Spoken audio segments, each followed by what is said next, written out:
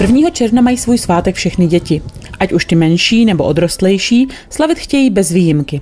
To dobře vědí také kostičtí, kteří pro ně s malým předstihem už poslední květnovou sobotu připravili akci s názvem Hračkohraní. Ráno si mohli děti vyrobit v dílničkách mateřské školky různé přívěšky z korálků, potom si tady mohli vlastně vyzkoušet ta různá stanoviště, která jsme pro ně připravili.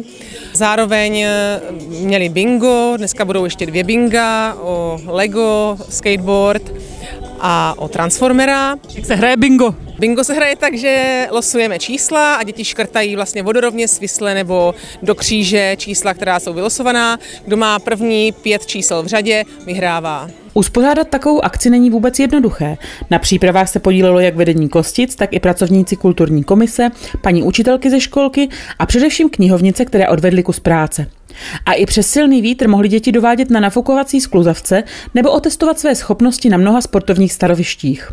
Na jakých stanovištích se děti vyřádily? Tak kromě tady těch stanů a těch firem, co jsem zmiňovala, od 2 do 4 probíhá sportovní vlastně stanoviště, kde máme hod basketbalovým míčem, střelbu z nervky na terč, nebo skákání v pytlích, chůze na chůdách a nebo kroket. Takže toho spoustu. Jak se dětem daří, jak jsou šikovné? Já myslím, že jsou všechny šikovné, že se jim daří. A je to akce spíše pro menší nebo pro větší děti? Kdo si přijde na své? Přijdou si na své úplně všichni, protože jsme to dělali tak, aby na každém stanovišti vlastně bylo stanoviště zároveň pro ty malé a zároveň i pro ty velké. Stejně tak je to i s těmi hrami, které tady můžou navštívit celý den. Kdo všechna stanoviště zdárně zvládl, mohl si vyzkoušet některou z úžasných stavebnic putovního festivalu IQ Play, které přivezla společnost Inspirace Zlín. Ta sice představila jen malinkou část svého portfolia, i tak ale měli děti co dělat, aby složité stavebnice postavili. Tak my jsme ze spolku Inspirace Zlín a máme takový projekt Festival IQ Play, který putuje po republice. Loni jsme touto dobou byli v Kosticích a letos jsme dostali pozvání na tuto akci a domluvili jsme se, že dovezeme jenom dřevěné hračky. Takže co se tady můžou děti vyzkoušet? Jaké jsou to hračky?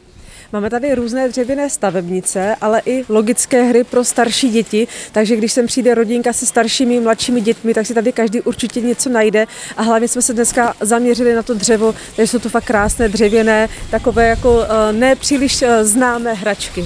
Kompletní festival IQ Play obsahuje stavebnice, opravdu velké množství stavebnic, různé deskové hry, logické hry, hlavolamy a je to namixované tak, aby tam každého něco zaujalo a hlavně jsou to takové jako netradiční hry, které úplně ne každý zná, tak to ty lidi hrozně baví na té akci. A když hračkohraní, tak nemohly chybět ani originální, ručně vyráběné podivuhodné hry Jiřího Šebesty z Morávky ve Slezsku. Ty představují úplně novou generaci her, které zamotají hlavu i zkušenějším hráčům a hráčkám. Děti si tu můžou vyzkoušet vlastnoručně vyrobené hry, které jsou v podstatě i vynalezené, takže jsou to hry mého švagra, který v podstatě vymýšlí i pravidla, i celou tu hru vlastně konstruuje, dělá to z recyklovatelných materiálů, jako je hlavně dřevo, pak kovy a různé části třeba zvířat, kostí, parohů a podobně. A většinou je to taková v podstatě naučná hra spíš z matematické stránky, protože děti většinou potřebují nazbírat co nejvíc bodů v té dané hře. Tady u té hry třeba, tak má každé dítě v podstatě 5 pokusů, má tady v zásobníku v podstatě 5 kuliček. Tu kuličku si může dát na kteroukoliv z těch 3 dírek a pomocí v podstatě této postavičky šťouchnout a trefit se do některé z těch kapsiček a potom vlastně sčítá celkový počet. Každá ta kapsička je jinak ohodnocená a čím je v podstatě dál a náročnější trefit, tak tím samozřejmě víc bodů za ní získává. Jo, takže potom kdekoliv může si to natočit na kteroukoliv stranu chce a šťouchem vlastně posílá někam do košíčku. Každé dítě si na hračkohraní našlo to své.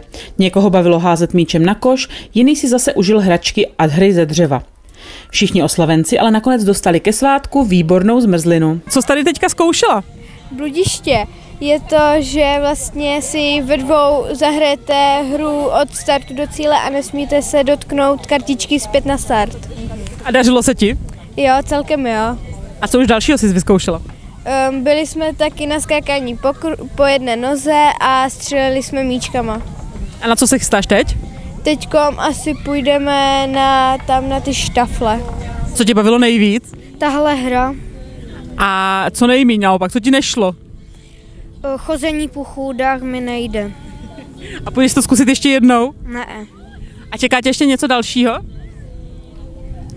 tady tyhle hry možná. A už jsi byl pro zmrzlinu? Jo.